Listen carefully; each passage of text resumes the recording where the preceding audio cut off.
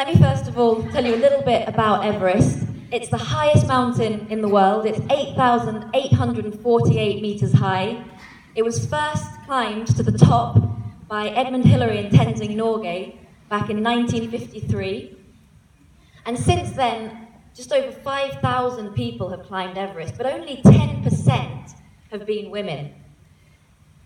There are two main routes on Everest, one from the south through Nepal, the other from the north through Tibet or China. And these routes have ropes fixed all the way to the summit, which really helps with safety. You can clip into the ropes and it stops you falling off. And it takes 2 months to climb Everest. It takes a long time because your body has to adapt to the altitude. Now, I didn't always want to climb Everest. I love mountains, but when I was younger, Everest seemed big and scary. But as I got closer to it, as I did more things, walked higher, climbed higher, learned to climb, it suddenly started feeling a little bit closer, possible. And it was in 2013 when I was invited to help organize the celebrations for the 60th anniversary of the first ascent of Mount Everest, for which I met the Queen. And I learnt a lot about Everest then, and I became fascinated with it when I realized the main reason the British got to the top in 1953, but they hadn't in the 20s and the 30s, was because of the scientific understanding and the technology available to them. And we don't often talk about that. We always talk about the strength of the human spirit. We don't talk about the science that supports us. And I think we need to talk about both. So I began to realize that with a bit more experience, I probably could climb Mount Everest. And as a scientist, I could look into the things that make Everest safer and think about how I could give myself the best chance. Because it is risky. About 1 or 2 people in 100 who try to climb Everest die trying. But it's not just like Russian roulette. We do have some control over the risks. Not all of them, but some of them. So I had a look at the statistics, because the statistics can inform our preparation.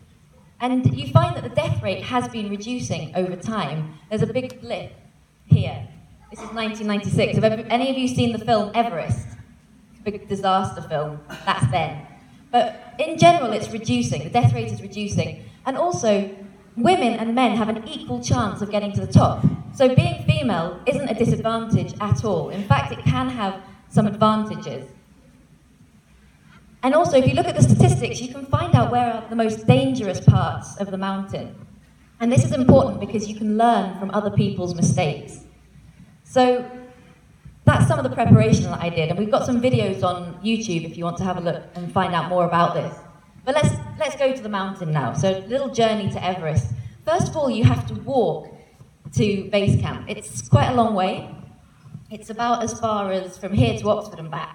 And there are no roads into the mountains, so you have to walk. So all the way from Lukla, all the way up to Everest Base Camp, and then finally to the summit of Mount Everest. And to give you an idea of how far away it is, this is a view, my first view of Everest. It's on day 2 of the walk-in. You can't see anything here. But if I zoom in a little bit through the clouds, about there, that's Everest. It's really far away. It took us 10 days to walk into base camp, but some of that was just because we had to let our bodies adjust to the altitude. And you can see the scenery is getting more and more spectacular as we go up. Now, the reason we have to let our bodies adjust is that if you were taken from sea level and dropped at the top of Everest, you'd be unconscious in a matter of minutes. The body cannot survive up at that altitude because there's not enough oxygen up there. The atmosphere of Earth is kind of bleeding out into space, so the molecules up there take up a lot more space, which means that when you take a big lungful of air, there are actually fewer molecules in that lungful of air. That means your body's getting less oxygen. That's why it's dangerous. So we went off to base camp. It took us 10 days to get to base camp because your body has to slowly make adjustments so that it can survive. Base camp is just like a big town of tents that appears for about 2 months every year. And it's big. It can take about 45 minutes or an hour to walk across base camp, so it's huge. And it's actually on a glacier, so we're camped on rock and ice. This is where I lived for more than a month. And then we start doing these things called rotations. You basically go up and down the mountain. You can't just climb. This is a map. Base camp is here. Camp 1, Camp 2, Camp 3, Camp 4. Camp 4 is in the death zone, it's called, because that's where you absolutely can't survive. If you stay there for more than a few days, that's it, you won't come down.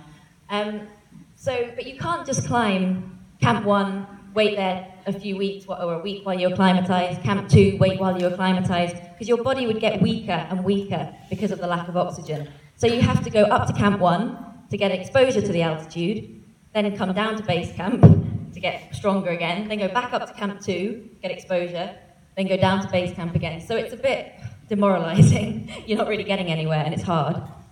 So these are the rotations. You first of all have to go through the ice fall. This is one of the most dangerous parts of the mountain. It's where the glacier, the river of ice, goes off a cliff and it breaks and cracks. And so you have ice blocks that are bigger than houses. You have crevasses that are so deep you can barely see the bottom. And it's like a big icy obstacle course that you have to cross. And it's a bit dangerous as well because avalanches happen. This here is an avalanche you can see. So stuff can fall off the sides of these mountains and that can land on you. And you don't want to be in the ice fall if that happens. So you have to get through the ice fall as quickly as possible. But it's big. It takes about 6 to 9 hours to go through the ice fall. This is some ice blocks, icy obstacle course. And you have to cross some ladders like this, balancing to cross crevasses.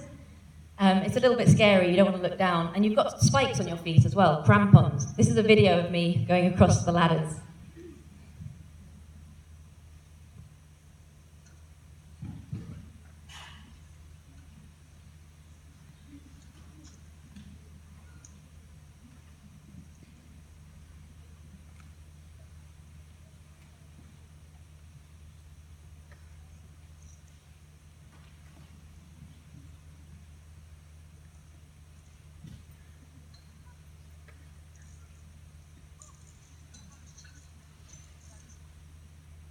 A little bit, that's a short one. There are longer ones as well, but I didn't really film so many of those.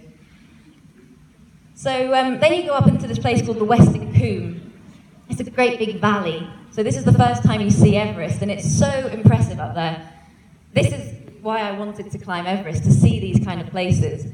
And you don't get the impression from pictures and videos that it's like when you're there, it's just huge. Everything is so big and so steep. You have these big walls of rock and ice going up to the side of you. And this is the first time you see Everest properly. It's this great hulking black rock here. And yeah, it looks close, but still far away, if you know what I mean. It's big and steep. It's a long way to the top. And then when you go out between Camp 1 and Camp 2, you have to cross this big ice cliff.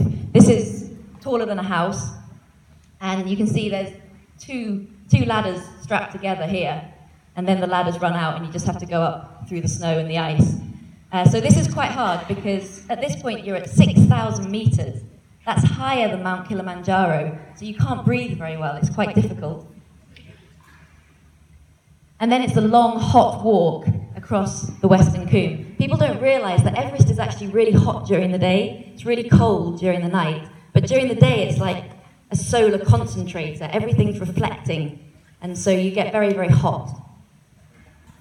And then you get to Camp 2, which is at the side of the glacier, in the rock and the ice. This is just a small part of it. Again, Camp 2 stretches quite a long way.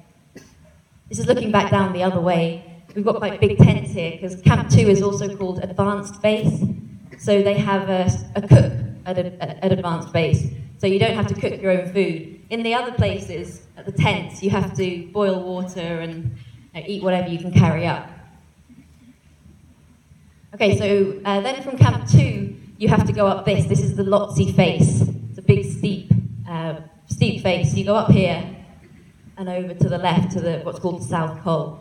And we went there on one of our rotations, we went to the bottom of the Lhotse face and up to about here, just for fun, really, or for acclimatization. And that was, after that was probably the hardest part of the climb for me. It was quite demoralizing doing these rotations because it was hard and it hurt and you're not getting any closer to the top. You keep on having to go back down again. And I really wanted to get to Camp 3 so that I didn't have to go up again and do another one. But we couldn't go to Camp 3 that day. We were told we had to go back down to base camp. And so there was a prospect of having to do the whole thing again. And that to me was really, really hard, really demoralizing. But I had to just focus, pull yourself together. It's a long time on the mountain. You just have to like hang on in there and keep on going. I do have a little video, but I don't think we've got any sound, so I might just have to skip over the video. Is there sound? I can do it. I reckon. Should find the hole. Got some sound? Okay. So this is me in the tent at Camp 2, giving myself a bit of a pep talk, actually. Can you hear anything? Oh, no. I lied. Oh, no, it is coming out.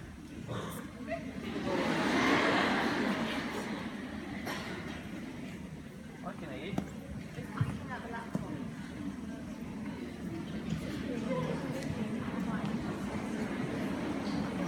Oh, it's too quiet.